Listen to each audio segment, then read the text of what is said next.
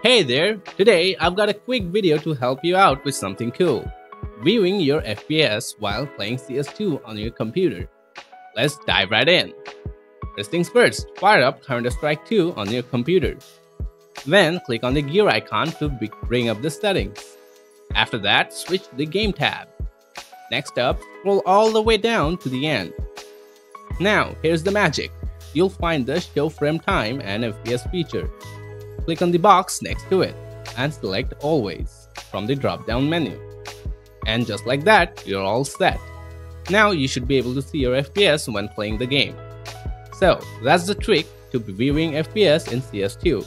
If you found this video helpful, don't forget to hit the like button. Craving for more CS2 tips and tricks? Be sure to subscribe to the channel. Thanks a bunch for tuning in.